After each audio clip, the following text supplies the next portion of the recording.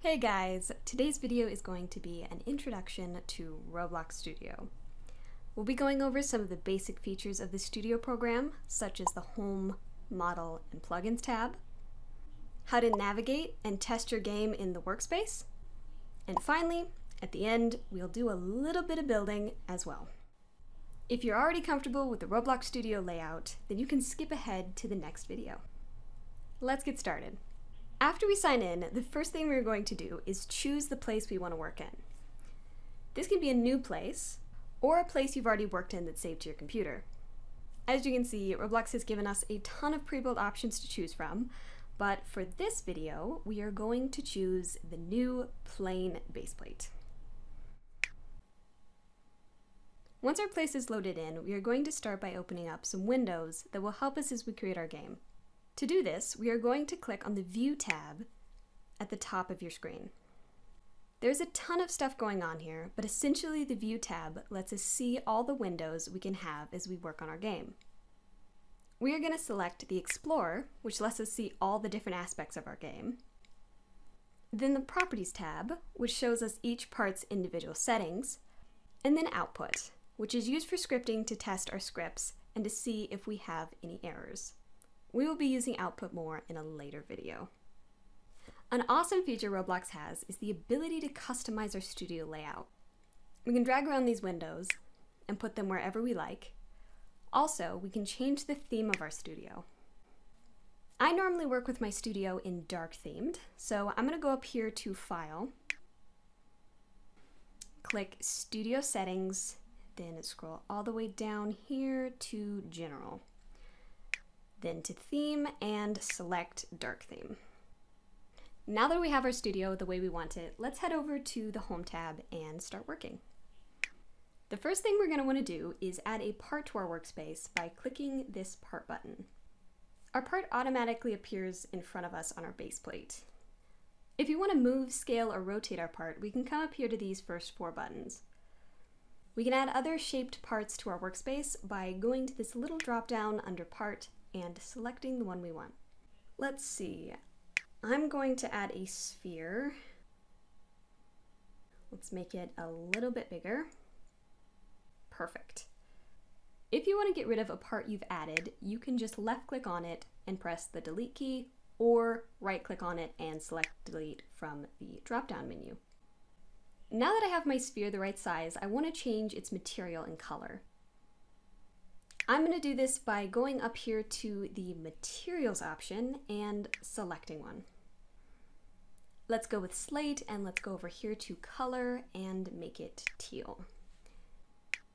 Great. We're all done customizing our part. Now we want to see what it will actually look like to a player playing our game. That's where this next button, Play, comes in. This feature allows us to test our game. If we click on it, we can see that our character is actually teleported into our world, and we can run around and interact with things we just created. I can actually push this sphere and have it roll around the base plate. Whenever you want to stop testing, you can just click this big red button and it will bring you back to your original view.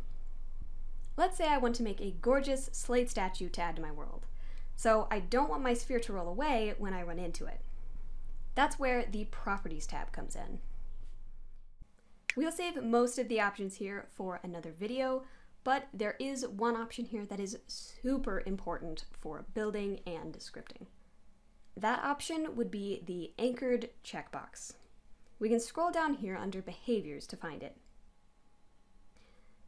This option lets us choose if our part can be affected by physics, players, and other things in the game. If you check this box, it means that your part is going to be glued wherever you put it, and that is exactly what we want for our slate statue. So if we hit Test again and try and run into it, it won't go anywhere. If you're having trouble with building something and then hitting play and it falls apart, this is the option you're going to want to check. Alright, that is about it for the Home tab. Let's move on to the Model tab.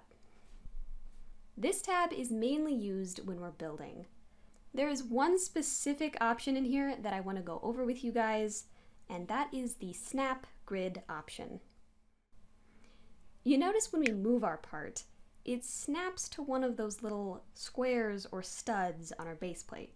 What if we wanted to move our part half a stud, or maybe 2 studs? That's when we'd use this option.